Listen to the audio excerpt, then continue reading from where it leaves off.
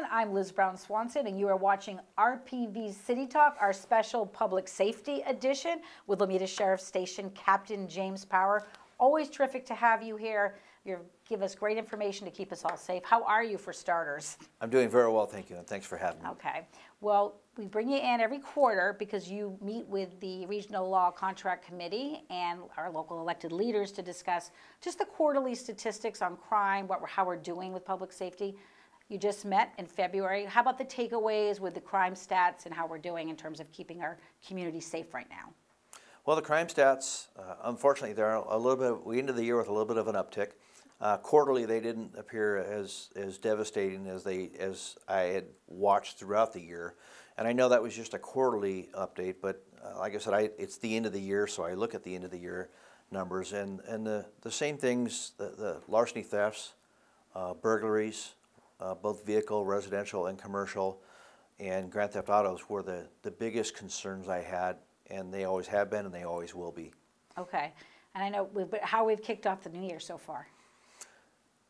We're doing well. We're doing better than last year. Our numbers are they're down, but they can always be better. So we're not perfect, but we're getting there. What can you share about the trends you're seeing in Rancho Palos Verdes specifically, and on the peninsula, with what's happening with crime?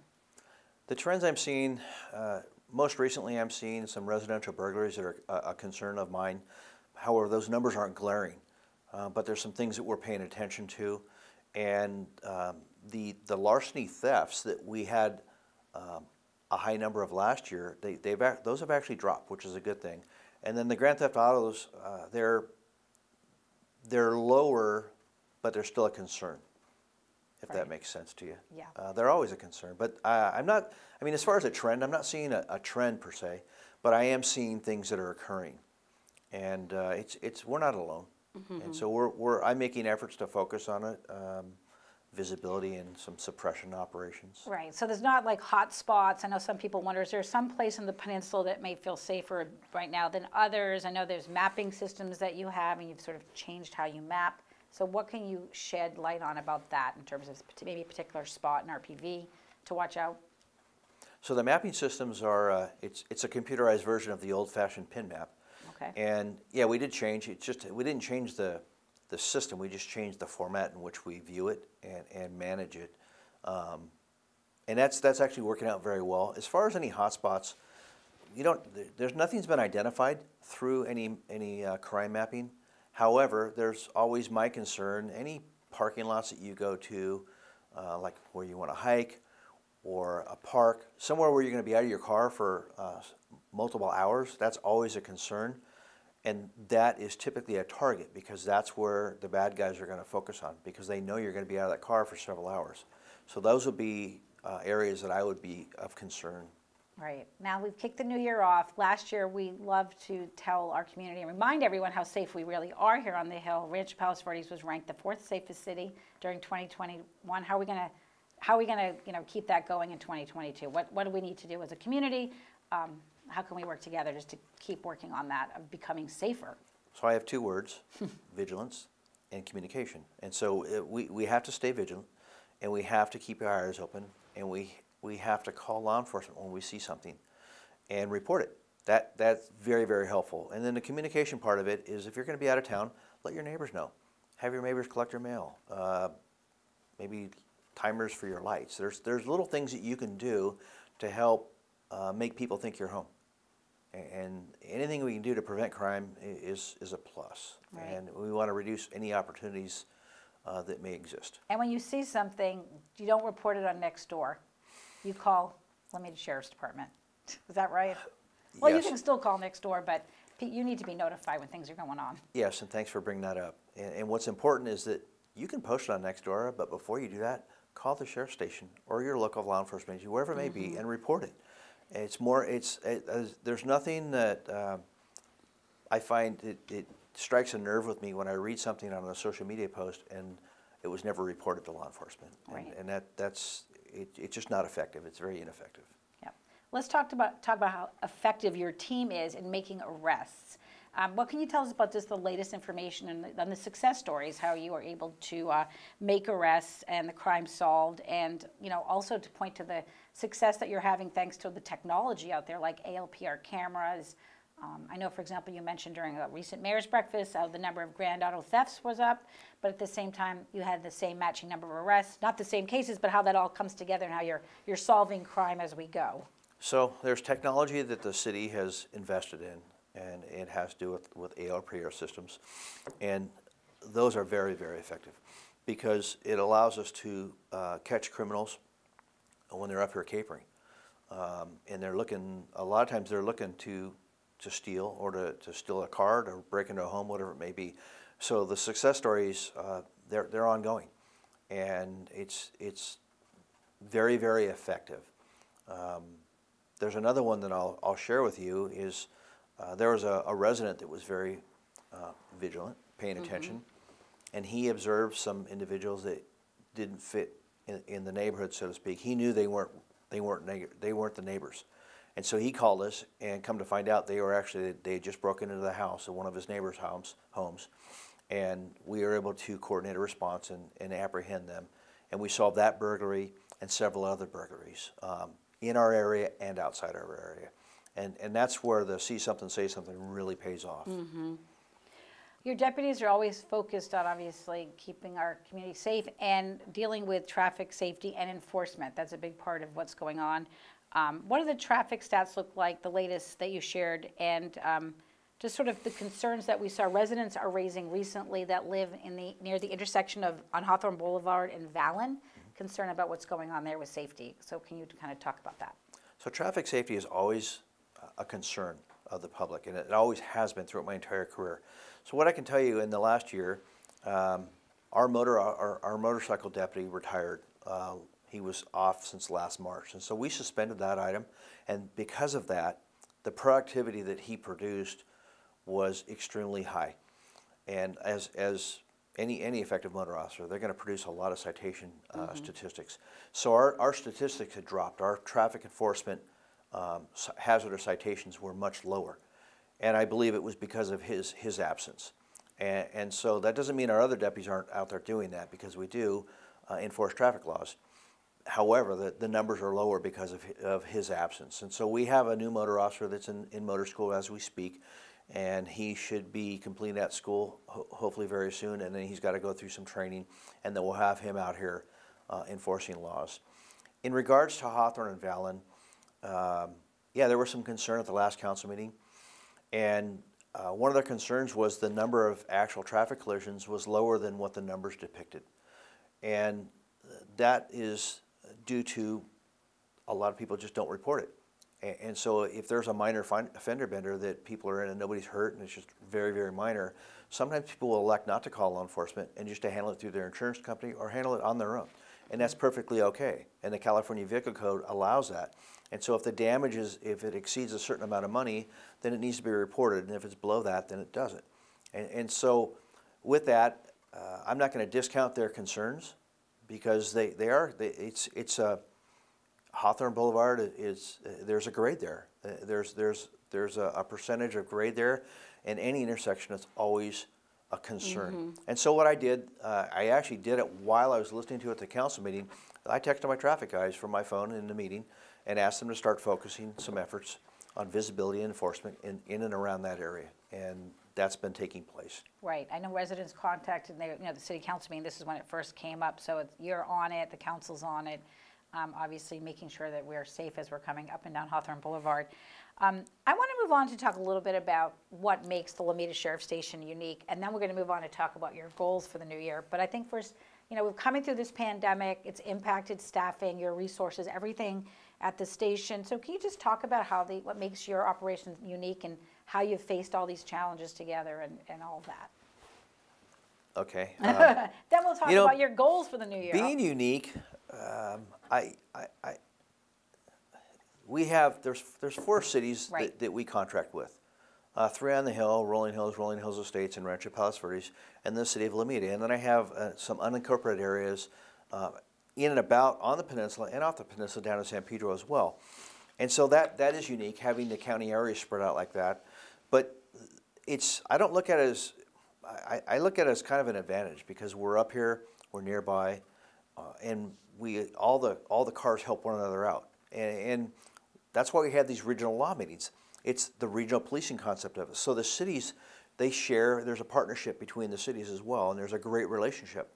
And it's the same way in law enforcement. And so, I mean, it's other stations throughout the Sheriff's Department county, they have similar situations as well. Mm-hmm. And so it's really not anything new to me. So as far as that's concerned, I mean, I'm not, I don't know if I'm answering your question or not. Well, but I mean, you could just say just patrolling this area. I think with the geography makes it different. There's a lot of nooks and crannies, and it takes longer to get from point A to point B. I mean, everybody wants good response times and things like that. So I guess those would come under challenges. Yes. That makes it. And yeah, you bring up a good point that there is a challenge because of the geography and the topography. Mm-hmm. You know, you've got streets that they dead end, they don't go all the way through. And I have heard in conversations with some of my deputies that are new here, specifically new supervisors that I have that are new here, and they've actually commented about that. So yeah, I thought the street would go through, and so it can actually impact your response time, especially if you're responding to an emergency call and you're taking a path that leads into a dead end. So that is a challenge. Mm-hmm. And then going from point A to point B could be from one side of the peninsula to another, and there's only a few methods to get to that point A to point B, and so that can be a challenge. But the knowledge of the deputy, and I said this a few years ago, when I first got here, I had 15 brand new deputies. Well, that was 3 years ago, almost 3 years ago, and so now they're not brand new, and so the education and experience that they have is a benefit. Mm-hmm. And so, but you're right, it can be challenging because of the way the geography sits here. And how about the challenges with staffing? I know everybody was short-staffed. And you're dealing with overtime issues. How is that all coming together for your team? It's been manageable up to this point, and we're getting to a point where I've actually implemented some things just as of last week, mm-hmm. As far as mandatory overtime for the deputies to all step up and require them to work some overtime, because my staffing levels on paper look really, really good. But I've got people that are off for a variety of different reasons. And so it shows on paper that I have a deputy sheriff there, but if they're not working, well, I really don't. Mm-hmm. And so that's where my staffing concerns have risen up a little bit, and that's across the county. And, you know, without getting into anything political, we're managing it, and I think that we're better off than a lot of my other stations that are managing their situations. Right. You are a great communicator. You focus on that and having your deputies go into neighborhoods they've never been in, perhaps, just make themselves known, and about community policing. And you go to every meeting you can. You're at city council meetings. You were recently at the mayor's breakfast, and you share what you can.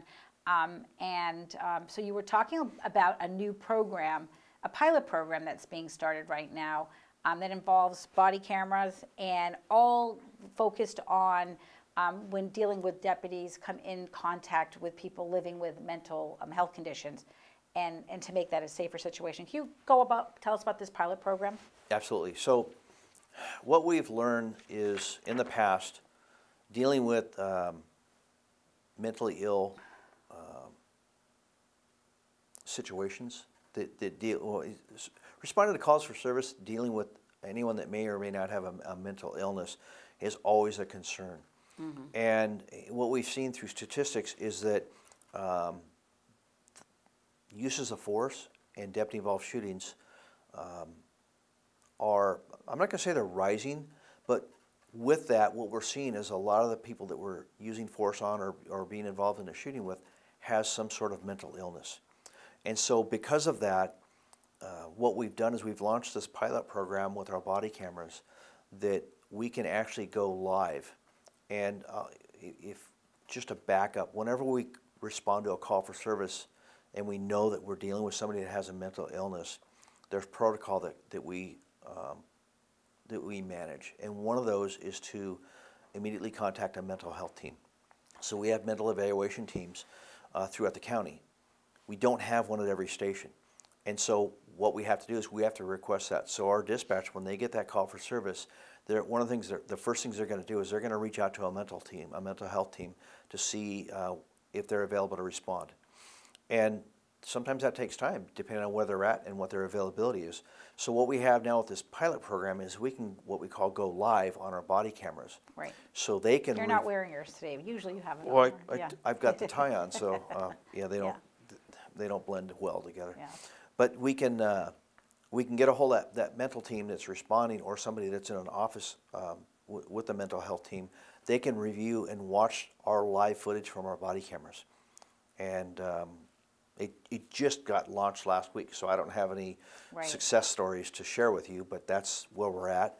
And it's a tool to help basically manage the situation and minimize any type of force use, or de-escalate the situation for a successful outcome without anyone getting hurt. Right.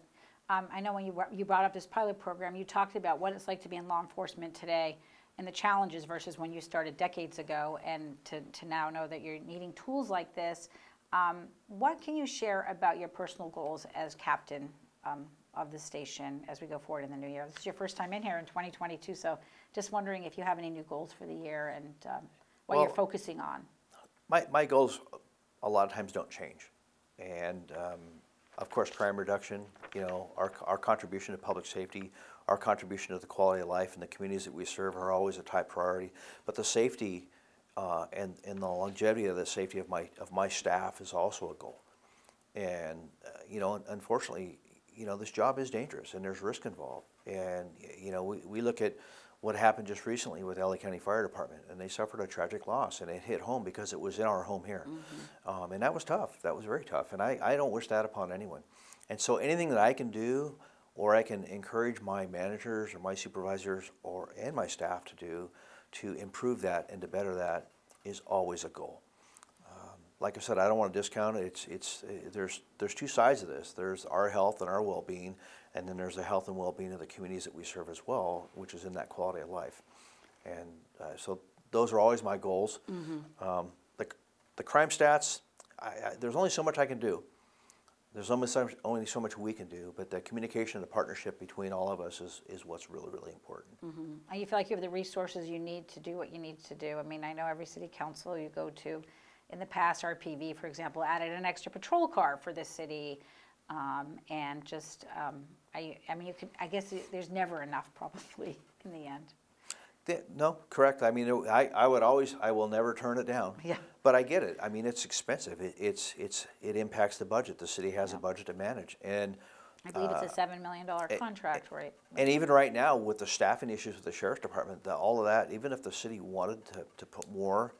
Right now, mm-hmm. That's all on hold right now, pending the outcome of these staffing issues. And so, it's interesting. Goals. We always manage to get by, and everybody has a breaking point. I don't think we're there yet. The morale is high, and I've addressed that just recently with some of the stuff that's going on in society.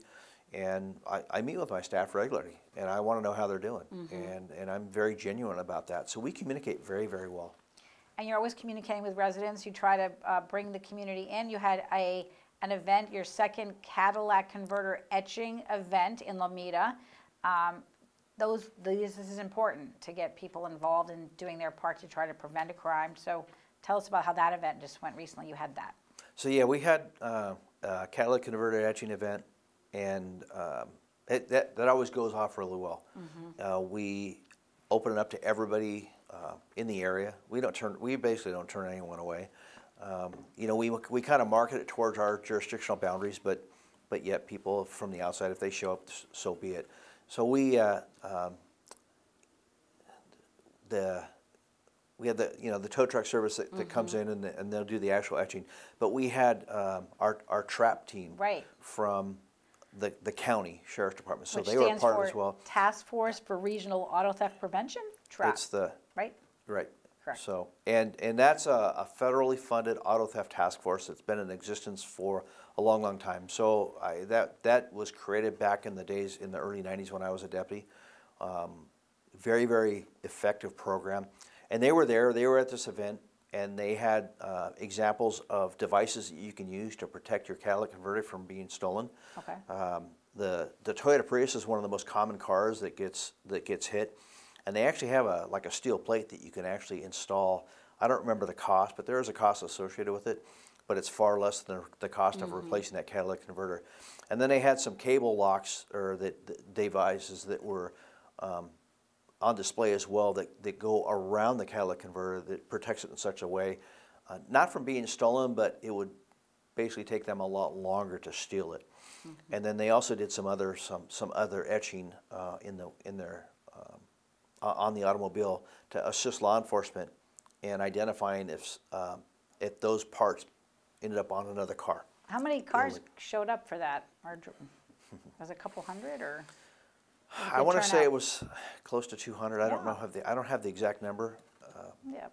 So it was a successful event. Always successful. Any other crime prevention tips that, I mean, you can list that you want our residents watching right now to think about how to protect themselves and their property? Absolutely. Lock your valuables up. Lock your cars. Lock your doors and windows. Don't leave valuables in plain sight.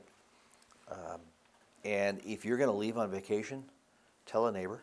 You can buy timers for your lights inside your house and have your lights come on and off throughout different times of the day to make it appear that you're home. There's all kinds of things that I call it reducing criminal opportunity. And it's a component of crime prevention through environmental design, which is something I teach. And it's anything that you can do to prevent that from happening, the better off you'll be. And what we find is some of the residential burglaries that we experienced year to date so far were people that are out of town. And so how did the burglars know they were out of town? And understand that crooks, they watch. You know, they do their homework as well before they hit a location. And one thing I always ask myself whenever I see a recent residential burglary is I will look at the homes on the street and ask myself, why did they pick that house? Why didn't they pick the house to the left, or the house to the right, or the house up the street?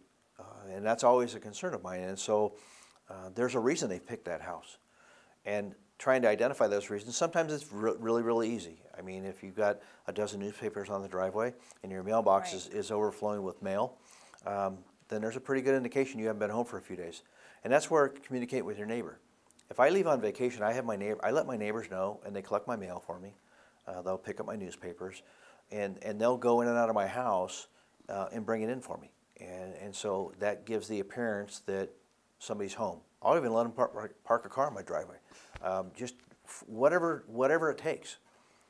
When it comes to crime prevention, we always are constantly being reminded, let's join Neighborhood Watch, get involved in that saying, if you see something, say something. And I think some people still are they don't want to get involved, but can you just give us some examples of when people have stepped up and have reported something, suspicious activity, and it's actually resulted in arrest or prevented a crime, just right here in our own city in RPV, when this actually has worked, when people have reported something? So absolutely, there's two that come to mind. One's in RPV, and that's the resident that saw people breaking into his neighbor's house, and he reported it. And we were able to respond quick enough and to get there and catch him, not in the act, but immediately after the fact. But we solved multiple burglaries for that. And then just during the holidays, when we had a lot of smash and grab thefts that were going on throughout Southern California, and the grab and goes type thing, we had a few of those. And one of my sergeants at the station went and did a surveillance on his own in a parking lot in the Peninsula Center, and a resident, or not a resident, but a customer came out of one of the stores and said, hey, I think there's some people in the store stealing. So he did some follow-up, and sure enough, they were in fact doing that. We arrested them out in the parking lot, and we learned that there was just a carload of stolen merchandise from a whole bunch of different stores. And so, a lot of times people think, well, I don't want to waste your time, you got more important things to do, but that's what our job is, and I'm asking you to call us, and I can't emphasize that enough. It's so important.